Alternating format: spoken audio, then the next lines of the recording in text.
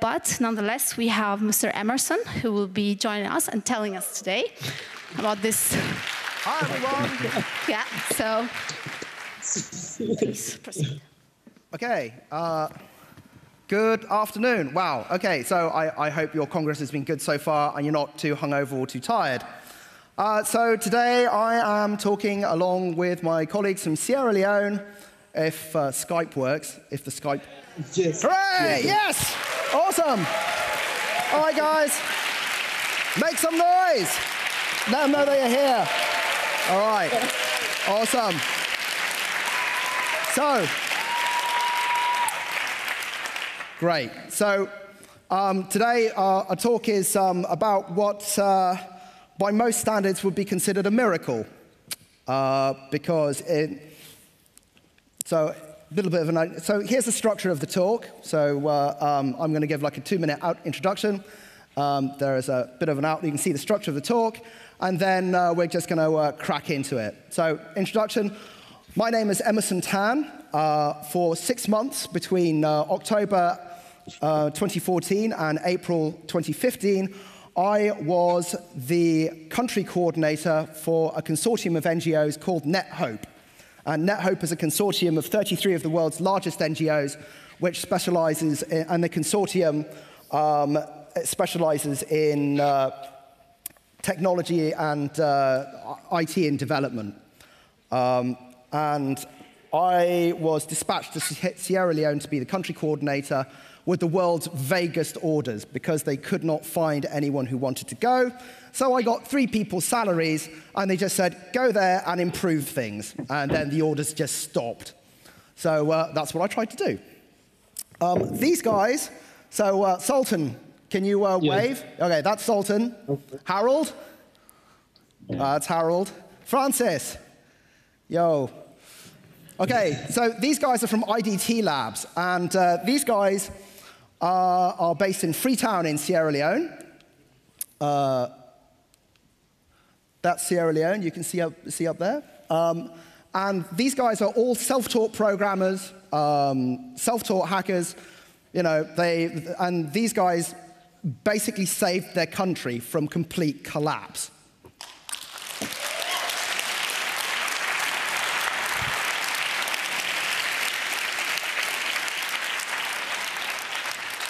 And I can't possibly begin to describe how many lives were saved as a result of their work.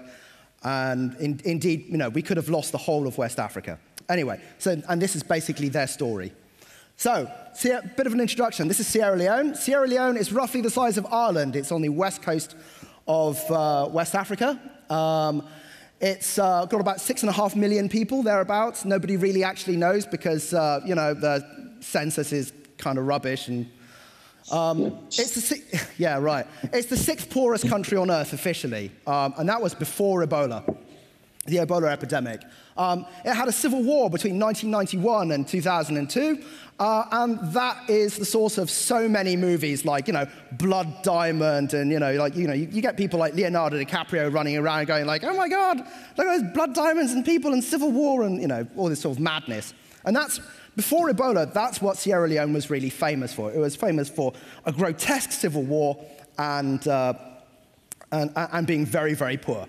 But it's really rich in diamonds and gold and minerals and the rest of it, which is why everyone likes to fight over the place. Yeah, it's kind of shit. Anyway, never mind. It also has only 150 meters of fiber optic cable in the entire country. And it goes from the cable landing station up to this sort of like microwave tower, and then the rest of the country is all point-to-point microwave. So if the Skype connection goes down, it probably will because it started raining or something. Right, so I could bang on for hours about Sierra Leone and Ebola, but helpfully a documentary crew came and followed me around. We are in Sierra Leone doing an Ebola documentary. Joel and Mike. The later part of the signs and symptoms, bleeding from all openings, bleeding from the ears, the eyes red, that is the end part here. When you see an Ebola patient suffering from those conditions, obviously there is no hope. Since Ebola came, school have just been stopped. Business is not going normal again like the way it was. Ebola has overtaken the whole nation, and so students can't come because of the risk. Our country is suffering. We don't know the way our country is going. We don't know the trend of our nation. We don't know what we are heading to. We don't know our future. Our children are suffering. No education. They are being locked up. No movement. Everything is going backward. You know, the Haiti earthquake, the Katrina tsunami, all these things raised $1.5 billion, but we don't see the same public outcry here. Within 1 week, the whole house now they affected. All man they vomit now. Within say 1 day, then the 2 man will be for sick. Within a day, 3 people and die. 1 day. You hurry, the tongue hurry, really what them spoil, everything spoil. So the brother so let we now they don't stretch we they so not go any sign now for there because people are now so then this is not to farm all on point. Ebola will be defeated in Sierra Leone, but in the meantime, people are suffering. We saw some examples last month where people couldn't go to the farms at the edge of the village, but because the village was under quarantine, those people then had to sit there for 3 weeks, relying on food aid, not being able to collect the rice harvest, which then is clearly going to have knock-on impacts down the road. We came to Sierra Leone because we wanted to tell the story. There's people who are on the front lines here, so many heroes, so many people who are working to battle this disease, this outbreak, and with honestly very little help. And this is a war. Losing my friend does not mean that I must not partake in the war. So it's my duty to partake. Because if I didn't volunteer to help my people, who will help them? That's the question I've been asking myself. That's why I decided to come and render the little care I can to my people. My name is Asiatu M. Ansari. I'm an Ebola fighter. My name is Lieutenant Ba. I'm an Ebola fighter. Hi, my name is Joe and I'm an Ebola fighter. I am an Ebola fighter. I am an Ebola fighter. I'm Daniel Ndamukunda. I'm an Ebola fighter. My name is Dr. Vincent Batwala. My name is Young Samuel. My name is Aminata Eskabia. My name is Mayatu Frances Bangwa, and I'm Ebola fighter.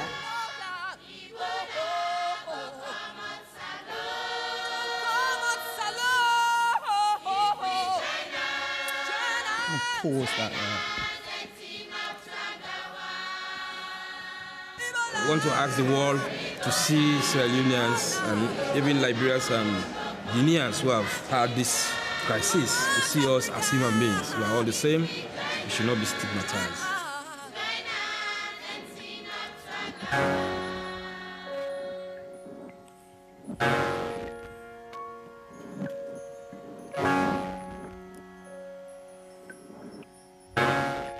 So,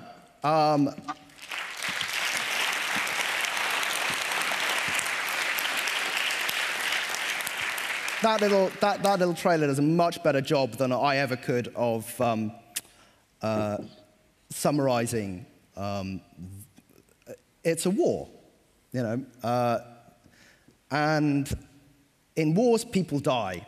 And what happened was that the disease ripped its way through the already very fragile health system. Some of the first people to start dying in significant numbers were nurses and doctors and medical staff. And the system just started to collapse. The country came, all activity in the country essentially came to a halt. Commerce stopped, schools stopped, everything stopped. And it looked like there for a while that it was just, it would rip through the population of the country, and the UN finally declared an international health emergency, set up a special UN mission, and then you saw all of these countries like the US and the UK start to mobilize their militaries to actually start to help Liberia and Sierra Leone and Guinea start to respond to the crisis. And I arrived in October on an aircraft with some of the real first wave of experienced humanitarian and medical workers from outside. And I don't know, so there should be a fellow here from eHealth Africa. Don't know if he's here. There he is. Yeah, so I showed up. So I was the only I thought I was the only technologist on the plane, but it turns out I was wrong. It turns out that Kristen from eHealth Africa was on the plane. And I have to salute this man up here, if you can't see, he's behind you, for being brave. Stand up.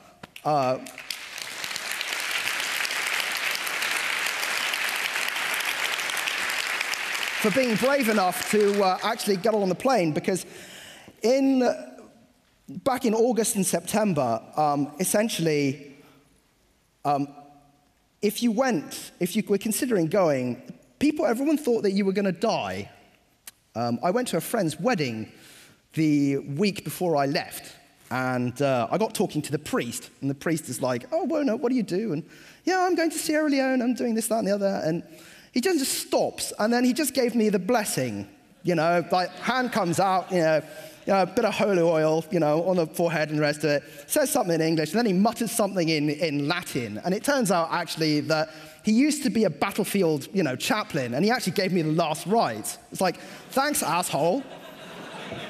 So plainly it didn't work, because I'm still here.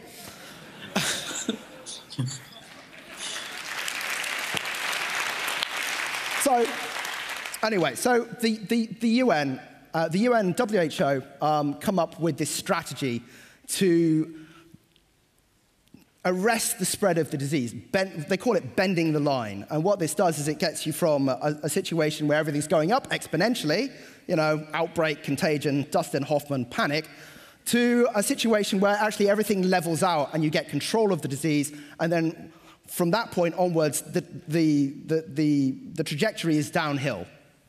And that was 70% of all people who've died of Ebola buried safely, and 70% of all live cases in isolation, so they can't infect other people in the community. There's only that sounds great on paper, because you're like, well, that's easy, because there's only small problems with that, because, like the health system has evaporated and ceased to exist. There are only 2 major paved highways outside of Freetown. Am I right? I'm right in thinking that, right? Yeah, okay. Yeah, all right, well, it depends on your definition of paved. There's no functioning power grid. There's no functioning running water in most places. The mobile phone network only extends to about 40% of the country. Oh, shit. This is actually a lot hard. So these numbers look great on paper, but it's actually much harder than you think.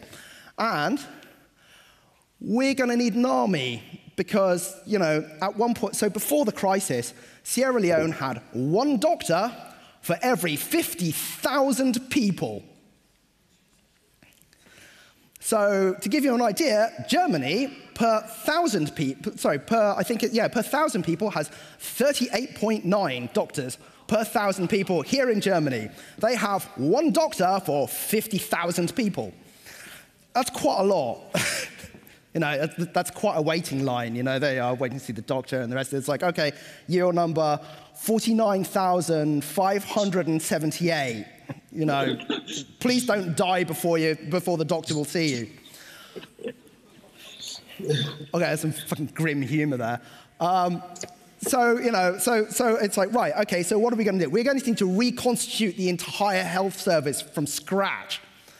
So it was decided that with the NGOs and the British Army would build 18 of these Ebola treatment centers, community care centers. We'd hire thousands of contact tracers, hundreds of safe burial teams, hundreds of ambulance drivers, hundreds of disinfection teams, all the lab staff, and then all of this would have to be coordinated with command centers run by the army, rapid response teams, the 117 emergency line, which eHealth Africa have to give credit for sorting that one out. Good work. The lab reporting system, I ended up being deeply involved in rolling out a lot of the infrastructure, like all these VSAT-based internet to key facilities, thousands of mobile phones, sat phones, BGAN units, this huge infrastructure expansion project. And it all has to happen within about, 6 to 8 weeks. because I sat down, when I first got there, I got dragged into a lot of this largely by accident, and I got dragged into this high-level meeting, because it's like, well, you know, you're the technology guy, you know how to set this stuff up. Yeah, maybe. You know, like, come to this meeting and we'll have a discussion about the way the country is going and what needs to be done. And this very senior UN official gives the frankest briefing I've ever heard when he said, right, okay, well, basically, we have like a couple of months, or we're going to lose the region. We might lose all 3 countries. And right now, there are people in New York who are making contingency plans for millions of deaths. And that's quite sobering. And a difficult, you know, so you have to take a minute, center yourself, think through the problems, and try not to get overwhelmed. So, right, I'm going to take a quick break here. See how much time I've got.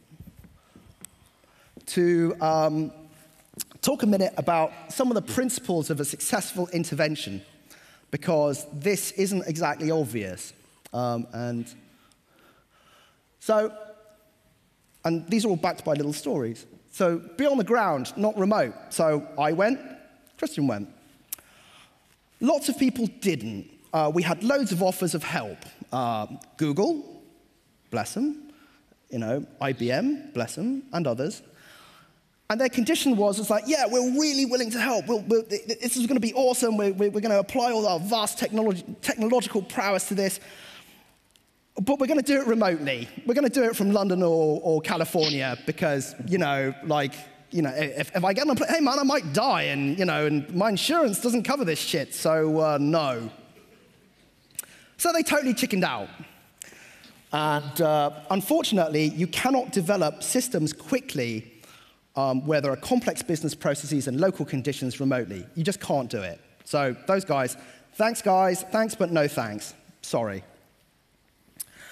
Make use of local resources and people. These guys understood the environment intimately. They know how everything works or doesn't work. I mean, the classic example is we had to hire data entry clerks. And hiring a data entry clerk here is really pretty easy. You know, you get some CVs, and you read the CVs, and you go, oh, look, you know, you can read and write, and you appear to be vaguely bright. You know, sure, we'll hire you. Great. You can type.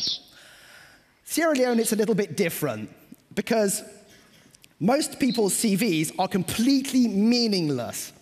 You know, there are lots and lots of words, and, you know, that doesn't actually mean very much. So what these guys did was they came up with an English comprehension and literacy test. It was hilarious. I don't know if you remember that, especially the bit where the instructions were wrong. You know, I think this is one of France's. So the instructions on this literacy test were wrong.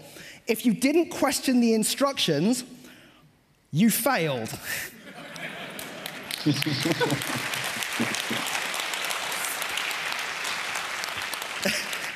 Because what that meant was you couldn't actually read the instructions and understand that they were wrong, or you knew that they were wrong, but you were too timid to actually say, hey, this is wrong.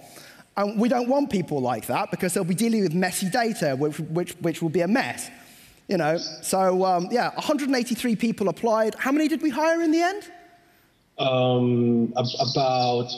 About 30. 13. So not much, yeah. Yeah, so from a pool of 180 people who replied to the advert, we ended up with 13 who could actually read, write, and actually like question what they were reading, which is kind of amazing. The real literacy rate, officially the literacy rate in Sierra Leone is 35%. The real literacy rate, i.e. comprehension and being able to actually work it out, is under 20%. That's fewer than 1 in 5 people can read and write and enumerate and are competent. That's shockingly bad compared to Germany, where your literacy rate is over 99%. Okay, this is a very difficult environment to work in. So, next principle is take chances and fight inertia. Right, so you're not supposed to hire people like these. None of these guys here is like, you know, over the age of 40. You know, they all use this sort of like dodgy open source stuff. the open source stuff. Yay! And you know, it's like normally for a big, for a huge ERP deployment, who do you go to? You go to like SAP or Accenture or, you know, whichever fucking ones want your money. What you don't do is you don't go to a bunch of guys who work out of, you know, like what's effectively a converted garage. But the only difference is SAP might not actually care whether the project succeeds. These guys really care. They care a lot. So I put my, so when me and the team that were looking at all these problems started thinking about this, you know, I was like, look, we've got to use local talent. They're the only people who actually really understand how everything works, and you know, like they're much more heavily invested in success than anybody else. We have to use the locals. And then we bullied the United Nations Development Programme into paying for it all. They really didn't want to, but we talked the leadership round and the rest of it, and then they took ownership of the process, and it became a smashing success. So, you know, all for the best. Use open source software, reuse and leverage what exists. This is kind of critical and what this talk is largely about, because what you'll see later on is that none of this would be possible without open source software, without open source frameworks, without being able to leverage all of that historic work that has gone into this, because you could not possibly develop systems this quickly for such low amounts of money in this sort of environment, with this kind of robustness, without the existence of this huge open source ecosystem. And the huge size of the open source ecosystem and the fact that it covers everything, including like really boring things like accounting and ERP and you know, like logistics management and stuff like this, means that, you know, like there are open source solutions for all of this. And what that enables you to do is draw on all of that and be able to spin up things very, very quickly. And then plan how you're going to leave. Because the problem here is that most NGOs, most development aid projects don't plan to leave. They just show up. They show up and they make stuff and the rest of it. The locals don't build any of their own stuff. They don't own any of it. And then the funding runs out. The white guys fuck off back home. Job done. And then what happens is that their country fills up with garbage. Because like a good example might be you go to the hospitals, and what you find are all these piles and piles and piles of old Ubiquiti, you know, little Ubiquiti nanostations and stuff like this. And it's like, what is this doing in a pile? And it's like, well, the money ran out, and then, you know, the satellite link went away, and then all this stuff broke down, and then we just sort of like just threw it all in a box.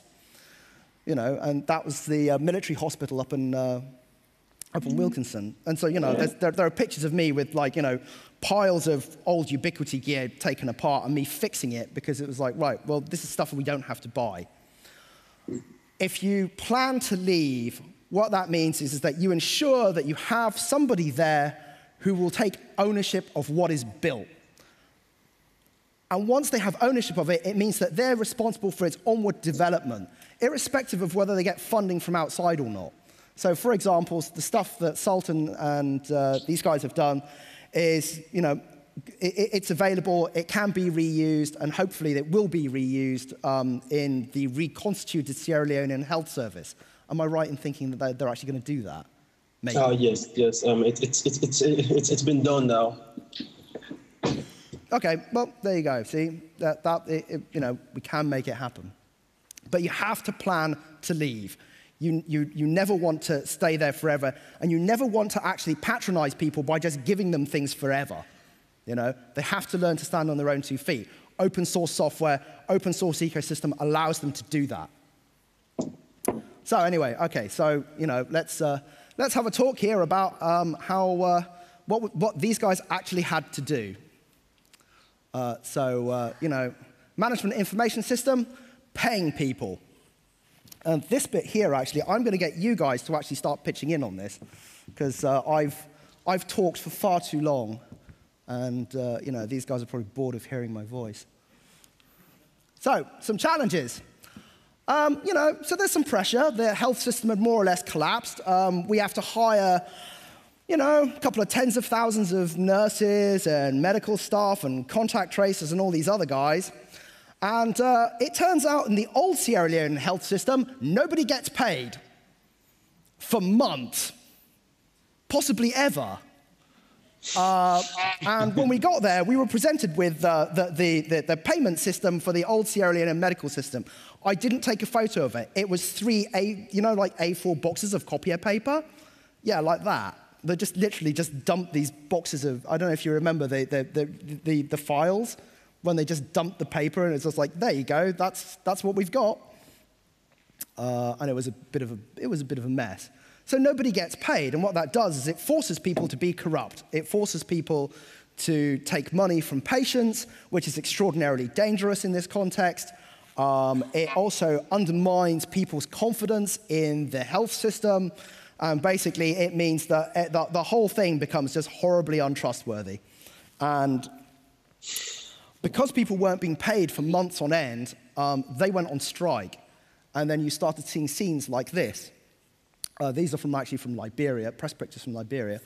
But you saw bodies in the streets. On one occasion, there was a strike and patients weren't being fed.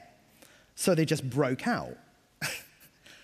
These are, like Ebola patients, and they just broke out and just started running around looking for food because, the healthcare workers had gone on strike because they hadn't been paid for 6 months.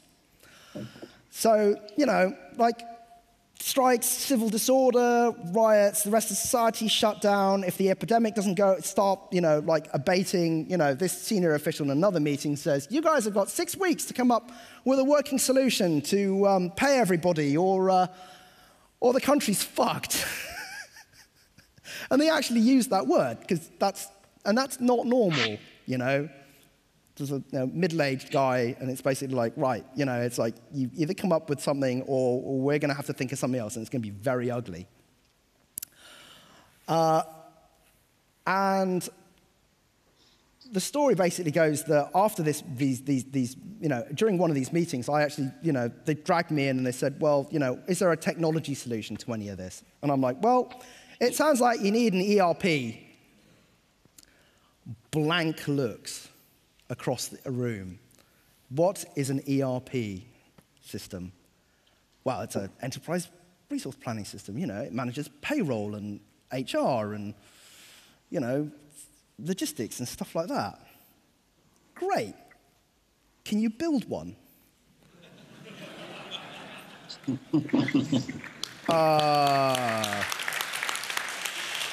Sure. I can do that. I don't know how. I've audited them before, but I'm not sure. It'll be fine. Look, I'll look into it. I'll get back to you tomorrow. No, you get out and you're just like, fuck, what did I just sign up to? Right, okay, let's, okay, don't panic. Think this one through. Sit down with the payment team. And that led to a very, very weird conversation. And this gives you an idea of just how difficult this actually is. Because, they sat down in these meetings and they're like, right, well, we got to pay people. And the normal way of paying people in Sierra Leone is with cash. And what that means is that if you want to go and buy anything, like, I don't know, fuel, you actually need a kilogram of money. Because that's how I used to pay people. I used to pay people using literally kilograms of money. And occasionally I would just weigh it, because it's easier to weigh a stack of bills that's like this big than it is to actually count them. You just go, okay, well, that looks like about 3 kilos of money. There you go. I'll have that laptop. Here you go. This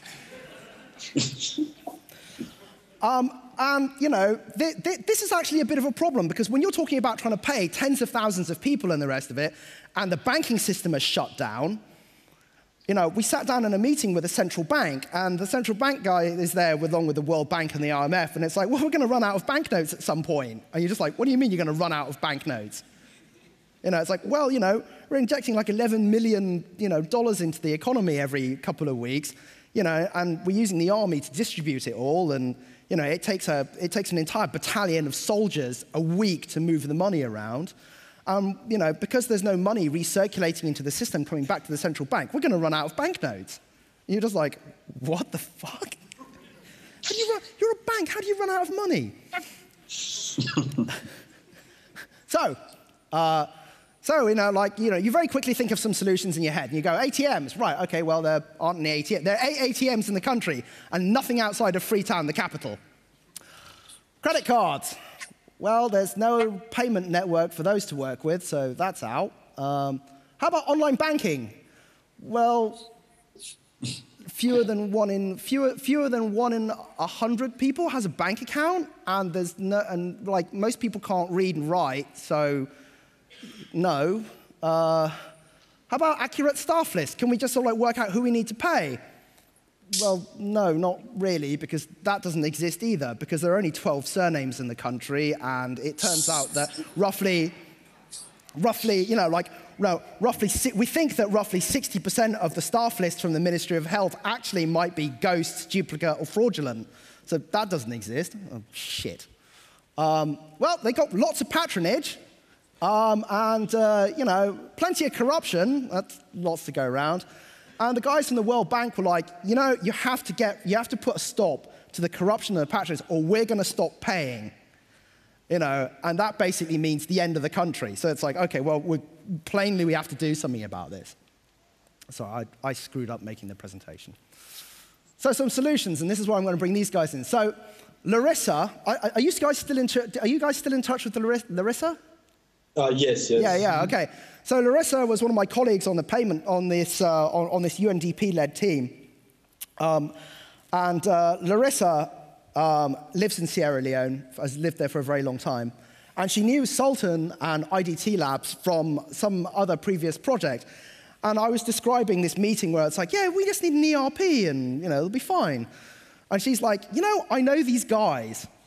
And that's actually what she said. She said, I know these local guys. And I was like, right, okay, well, plainly nobody else is going to show up. Bring him in.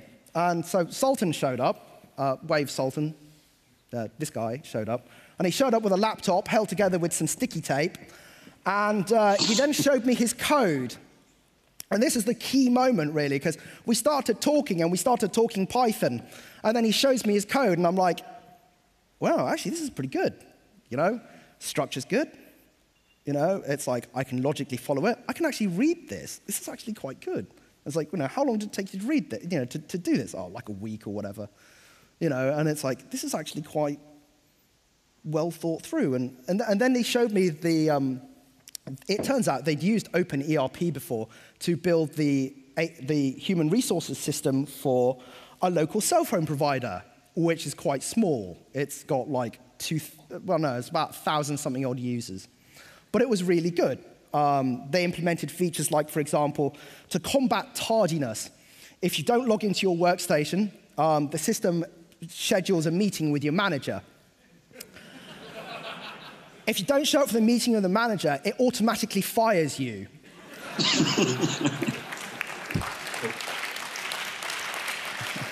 Suddenly, Africell, this little cell phone provider, had 100% attendance rate.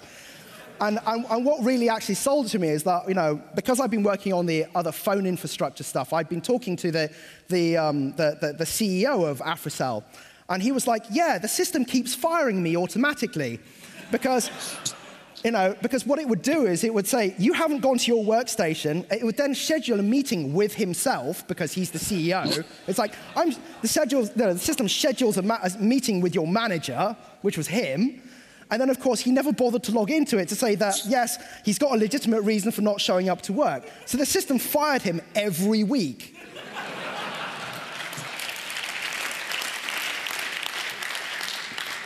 So I'm just like, you know what? If you can do it for a little mobile phone company, I mean, what's the difference? Like 1,000 people, 30,000 people? It's just scaling, isn't it, right? Yeah? You know, I just have to invent some business process and stuff. It'll be fine. Maybe. Yeah, I'm grossly oversimplifying. So, you know, like, that gave me confidence that they could do it. And I'm like, it turns out that I'm also the world's worst motivational speaker, because I think I remember in one meeting with Sultan and the gang, it was like, we're going to give you the job of building this thing. It's going to have to be done in record. It's going to be the world's fastest large-scale ERP deployment. It's going to be the fastest large-scale payment system deployment. But I believe you can do it principally because if it all goes horribly wrong and the country collapses, the British Army will pull me out, but you guys will have to stay. So it's like, I'm a terrible motivational speaker. So it turns out that we did discuss in those meetings a number of crazy ideas to try and get money into Sierra Leone. At one point, we even discussed dollarizing the economy. It's like, they're running out of banknotes, right? So why don't we just introduce US dollars? We'll just make US dollars the currency. That'll work well, won't it? I mean, what could go wrong? Look at Iraq. Wait a minute. All right, let's just abandon this idea and move swiftly onwards. What could possibly go wrong? And then that discussion turned into, well, okay, what can we use that aren't banknotes, that doesn't involve disrupting or totally cratering the economy? Well, what about mobile phone credit? Because mobile phone credit is pretty much cash, right? If you can turn mobile phone credit, okay, well, why don't we just use mobile money? 40% of people here have a phone. If they can't read an SMS message, they can find somebody else who can read an SMS message. They can talk to an interactive voice system. Yeah, all right, let's make mobile money. No problem, right? And then you find out that, in fact, actually, a lot of what you need doesn't exist.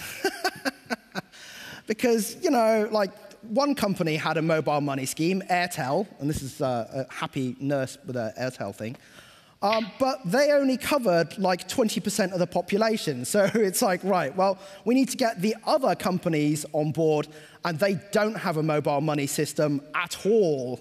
So we're just going to have to force them to make a mobile money system with the systems that they have, with a presidential decree, which I wrote at 3 o'clock in the morning. So I'm just like, it's 3 a.m. They've given me policy control. Okay, yeah, let's make it legal. And of course, if you've seen Star Wars, there's this wonderful scene where the Emperor is there and he's like, but sir, is it legal? I will make it legal.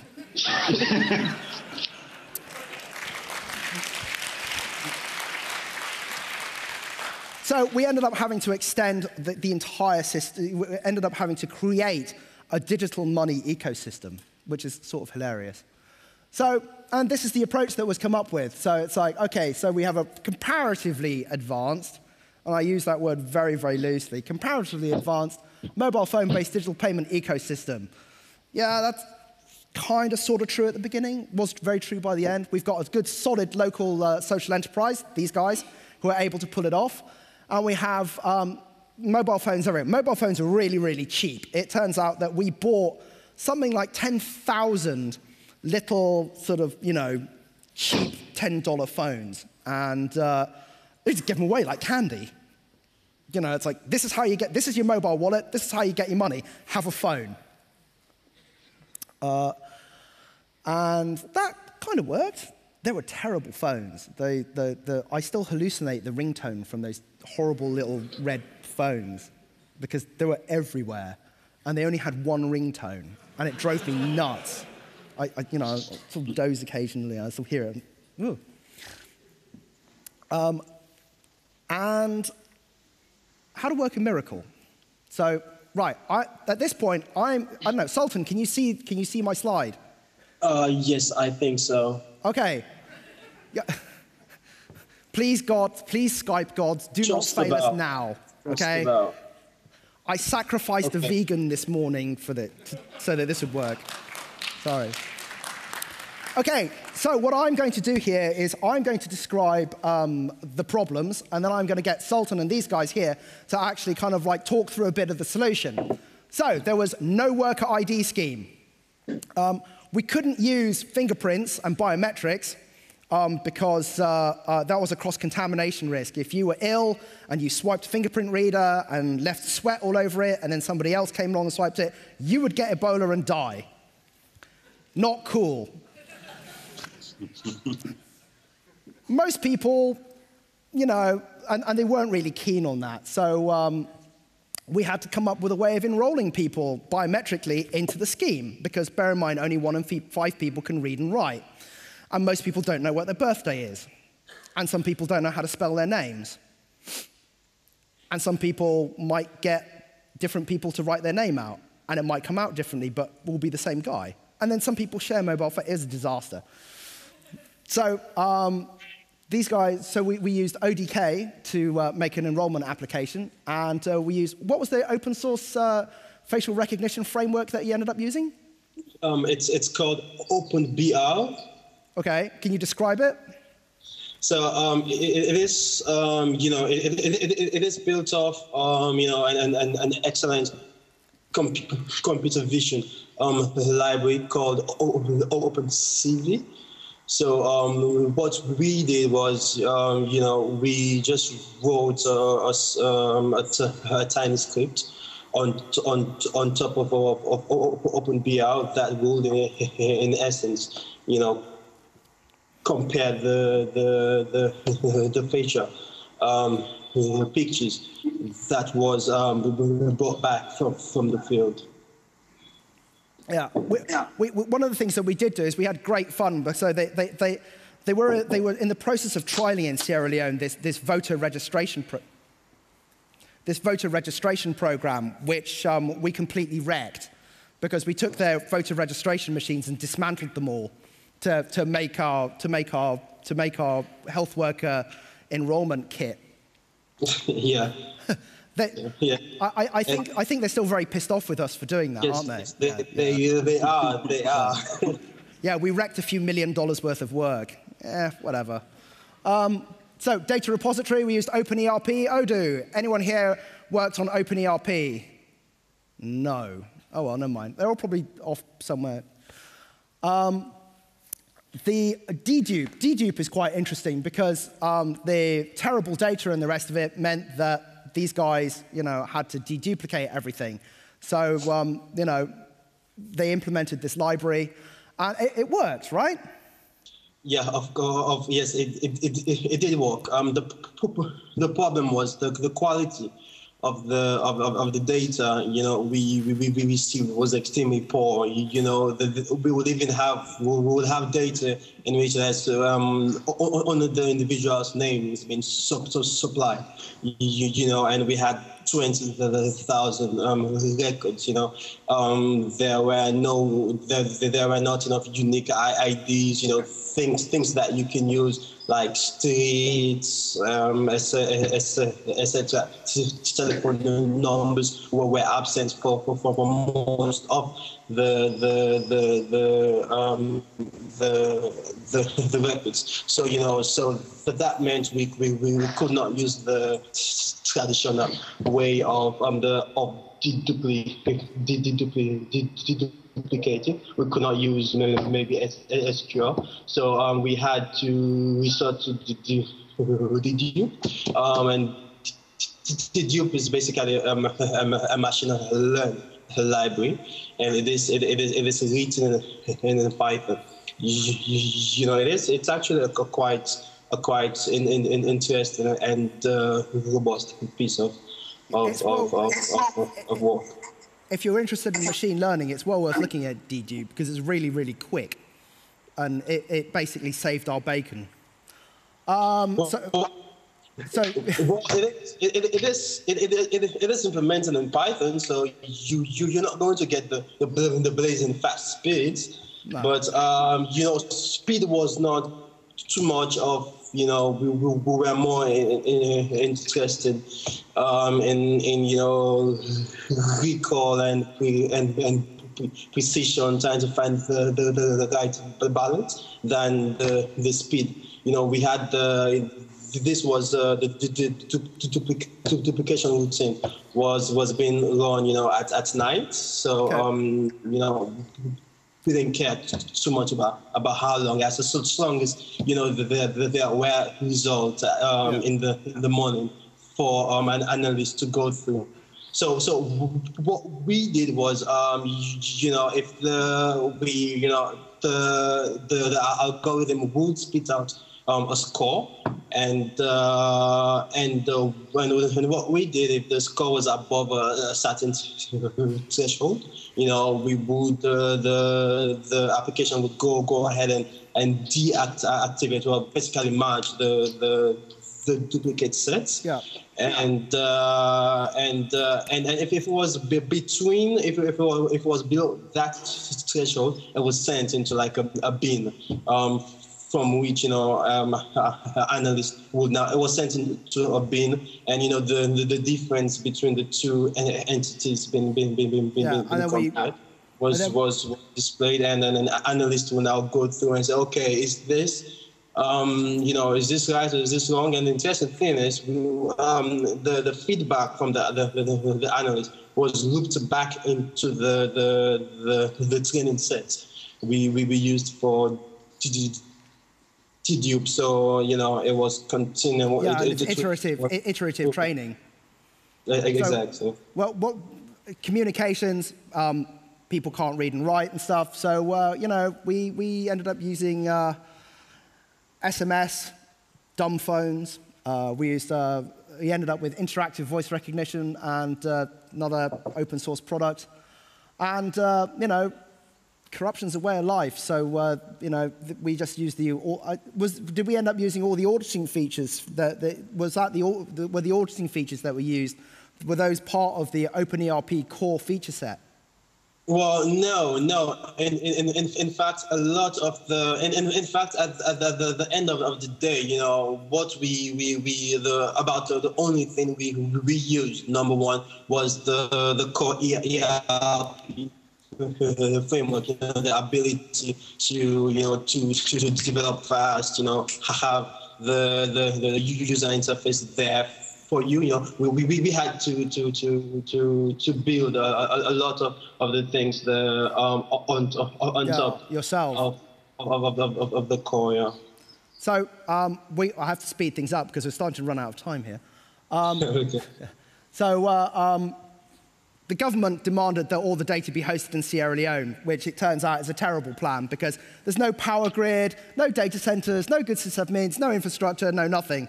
And I ended up just bullying them into letting us host it all at Amazon. It turns out that Amazon's actually fantastic for this sort of thing because, you know, instantly available. They got all these tools and the rest of it. I don't know if my friend Catherine is here from Amazon. Yeah, there you go. Yeah, good work. Keep it up.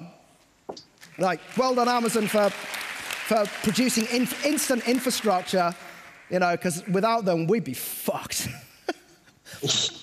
Deployment management and DevOps. So really interestingly, actually, the speed of development is actually of this system was frightening. In the space of under a month, how many commits did you guys put in? So, you know, firstly, we had to put together the entire system in just under 2 weeks. You know, so it meant a lot of time at the office. It meant a lot of energy, doing a lot of coffee and so on. And we had to respond to number one, how the system was being used. Number two, what was happening on the ground. So in the space of and number three, you know, efficiency in the list, the management process that existed. So in the space of a month, from you know, the time we deployed the system, we had to make over 300 commits 300 commits. We had to deploy. We had to push to the deployment and deployment like several times a day. So yeah, a frightening pace of development. The core system was built in 2 weeks, which if you think about building a huge ERP system in 2 weeks, that's amazing. And no one in their right mind should ever try to do that ever again. No. I still have. Don't do that. That's software development that's unsafe at any speed, all right? It is. I still have some health concerns from from taking in too much caffeine. We could go for like 3 days without sleep. Yeah, 3 days of coding without. Oh God, and it worked. That's the amazing code. It turns out that coding for your life really. Open source software restored faith in the ability of the government and systems to be run honestly. You can't put a price on that. People were paid on time, 100% of the time, for the first time in Sierra Leone's entire history.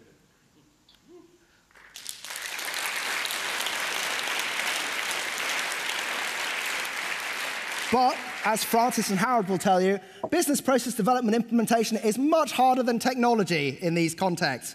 Because what these guys did was they organized teams to actually, on motorcycles, to go and register every single healthcare worker in hundreds of facilities across the country over no paved roads, oftentimes in the face of intense resistance. There were car crashes, people nearly died, and these guys here are actually organizational geniuses, and they actually deserve at least as much credit, if not more credit, than certainly me and the rest of the foreigners. So please give it up for Harold and Francis. And Leslie, wherever you are.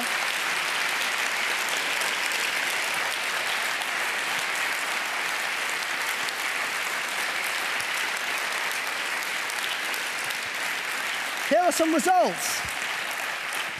So you'll see that Guinea, our program kind of failed. Liberia, program kind of failed. Sierra Leone, number of Ebola response workers paid on time, every time, 21,058. Total number of workers in the country, the remainder were paid by NGOs, 27,000. The total that we managed to manage successfully, 100%, and the one was on digital money that were paid flawlessly, 100%.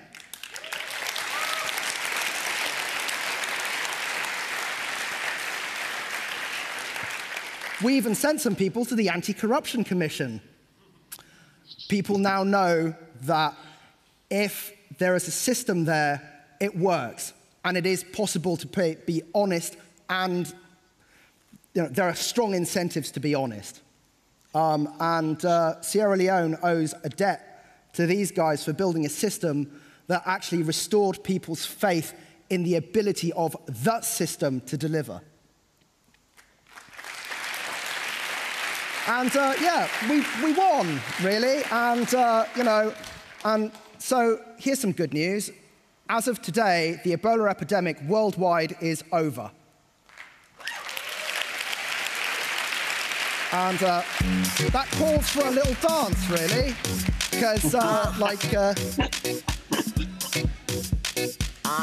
and you can all get up and dance too, if you like. We just want to say something to the people, then. And that's pretty much the end of... Nobody wanna see give it up for these guys. I don't know if you can see the video. Don't take my souls go away. Lord have mercy. Don't even know what to say. Thank God that it's over. No time for the haters. Watch me do asonto. Now watch me do asonto. Now watch me do asonto. Now watch me do asonto. Follow me then. Ebola mash up the nation. It caused no frustration. Left some family pumping. Put the one who can't keep us clean. Oh mama, oh mama, oh papa, oh papa. I thank God that it's gone. The new day has come. So go, twist your finger, shake and wave and say hello, low. The military. And you can be gone, move that low balance. Yeah, that's you. You'll never see this in the future. They even got the fishermen to dance. And if you've ever worked on any of those open source projects, you owe yourself a huge round of applause, because without you guys out here, without your development efforts, none of this is possible.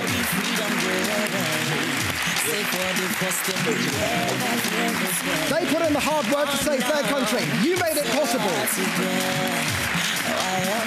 Well, I mean, then, big up to every Salomon. Nice to see we all work as one. And now right to those who are gone. Your memory live on forever. See, I never. And if you've got any interest whatsoever in doing IT in humanitarian aid or development, you can always get hold of me or Sultan, and we're always happy to talk. Thank you so much. And that's me. Take a picture of the slide. I'll get the slides posted somewhere or other, and you can ask whatever questions you want. Including the dance of hope. Including the dance of hope. Yeah, right. Thank you, guys. Also, offshores. I mean, we have like 5 minutes. Yeah, we have 5 minutes for questions. So please, anyone who have questions, proceed to one of the mics on the right or the left side. So 5 minutes. Go. Yeah. So I'll start with the lady at microphone 3. Please proceed. I'm a lady, but that's okay. Yeah, it's okay. Thanks for your work, but I'm going to break the joy. No thanks for your talk. I find it in several ways racist, and I wanted it to be said. Okay. Okay. All right. That's fine. Thank you. It's free. Yeah. Okay. Please. So I would like to ask, given the work you have done, what is the legacy that has remained now that the Ebola epidemic is over? The systems that were built remain. So, excuse me. Yeah. So, at this point, if I can just come in to answer the question. So what's happening now is the database has been transitioned over to the Ministry of Health. About 30 minutes or so before this, I was in a meeting with representatives from the ministry and even representatives from eHealth, since they are the ICT partners of the Ministry of Health. So the infrastructure is still very much in place. They are finding new ways to utilize it. Okay, great. Thank you. Next. Next one, number 4, please. So this is kind of an evil question, because after all, it was Ebola, many people died. But do you think that maybe this crisis was in some way a good thing, because we have now infrastructure in Sierra Leone and things are better than before? Well, in terms of things being better than before, I would not say it is, but at least we now we understand what should be done, and I'm guessing the authorities understand how to respond better if something like this happens. Things like this happen here on a smaller scale. Almost every week there are measles breakouts. There are dysentery breakouts and so on. And now I think the infrastructure to rapidly respond to these things is there. From any bad thing, there are the good aspects, the good lessons that can be learned. I just hope it's been learned in our case. Thank you. Thank you. Anybody else? Oh yeah, person. Hi. I guess this is more of a business question, but with so many interested parties, you mentioned NetHope being a conglomeration of 30 plus NGOs, UNDP, IMF, World Bank, et cetera, having to move so quickly, what sort of reporting did you have to do? Did you have to get things cleared? You mentioned, millions of dollars coming in every week. That's a lot of money, and people usually like to have some sort of standard on that. Yeah, so I can answer that.